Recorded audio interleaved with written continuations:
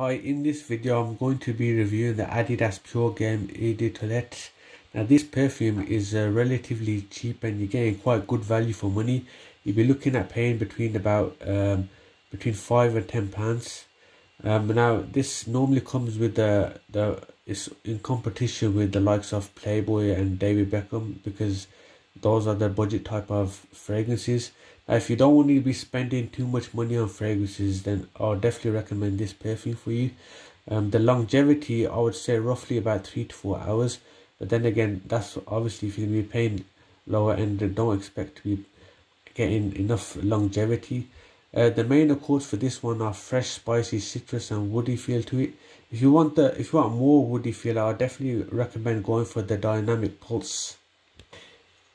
It's more of a sporty look with all Adidas fragrances. This one is a more of a summer type of texture and something that you'd be wearing in the daytime, maybe after the gym. The top notes are grapefruit, mandarin, orange, basil and pepper. And the middle notes are guaiac, wood, cypress and lavender. And the base notes are tonka bean, sandalwood, incense and patchouli. Now I'm just going to show you how this is open. So the mechanism is a bit tricky, but you'll get there eventually. You need to twist it and pull it up mechanism at the same time. And there you go. And then you just have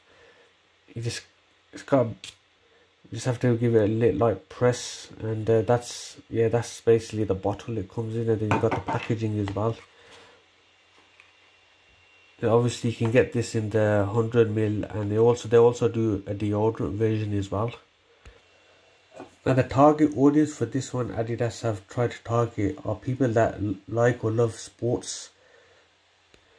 But then again, it doesn't stop you from buying it just because you don't like sports. I mean, it's a great budget type of perfume.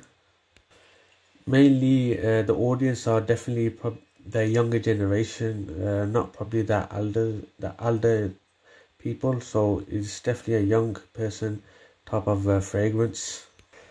So there you go, guys. This is the Adidas Pure Game perfume. I'm also going to be doing a review on the other Adidas range, such as the Ice Dive and the Dynamic Pulse. So stay tuned for those ones and future videos. I'd appreciate it if you can like, share and subscribe to my channel. I'll be making a whole lot of more videos on perfumes.